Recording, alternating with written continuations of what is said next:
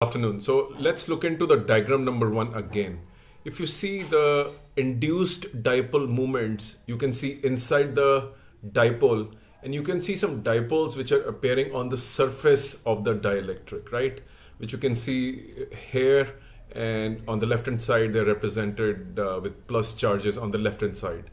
Now the net induced charge inside the dielectric is 0, because after all it's a dipole. Minus plus the overall charge is 0. But on the surface, on the right hand side, you see net negative charge, part of the dipole. On the left hand side also you see positive charge, part of the dipole. But you must see the fact that they are not getting cancelled by anything. They're just appearing on the right and left hand side respectively. So the dipoles that appear on the surface are responsible for the surface polarization charge.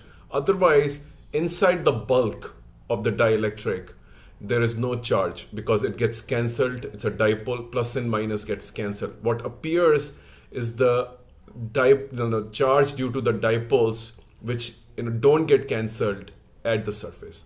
Thank you.